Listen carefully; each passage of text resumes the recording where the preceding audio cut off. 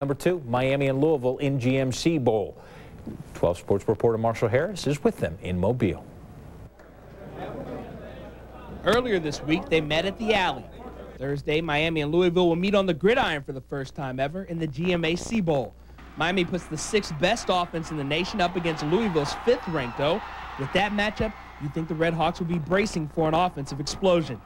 I was joking around with our coach earlier this week. Teams are, whenever games are billed to be an offensive shootout, it seems like the score is 6-3 or whatever. But everyone's coming to see. It's going to be a good game. You can't overlook either team's defense.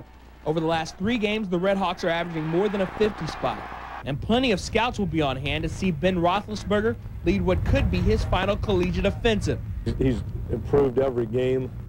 The people who probably voted him 3rd team haven't seen him play in person. As soon as you see him in person, realize how big he is and how talented he is, then immediately your impression of him changes. So he's 1st team All-American in my book.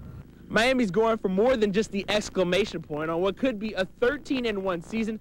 The Redhawks are representing the MAC, which is a perfect 2-0 in GMAC Bowls. In Mobile, Marshall Harris. Now, sports anchor Harvey Smilovitz with the stories behind the scores. Welcome back. Miami puts the nation's longest winning streak on the line against Louisville tonight. 2 schools less than 200 miles apart meet for the first time at the GMAC Bowl. Let's go down to Mobile, Alabama. Redhawks striking their opening possession. Big Ben Roethlisberger scrambling, finding his roommate Michael Larkin, Miami 7-zip. Here comes the Big Ben show again. Hitting Martin Nance, 12-yard touchdown. That makes it 21-0. Hey, you gotta love the way Big Ben handles that defense, shucks the linebacker, has the presence of mind to see Nance in the end zone. There he is. Redhawks running up, 21-0. And Roethlisberger's parents just having a ball watching this awesome display. How about Ben once again? His 4th and final TD pass of the night to Larkin. Miami builds a 35-7 lead. That lead cut to 14 points at halftime, and Louisville trims the margin down to 7. But Mike Smith, with this touchdown run, hands Miami its 13th straight victory. Your final score is 49-28. Marshall Harris has more from Mobile. Marshall? In a game that was built to be an offensive shootout, it was actually a defensive play that put the game on ice in the end. Matt Pusey-Terry's interception return for a touchdown helped Miami finish the season with a 13th straight win.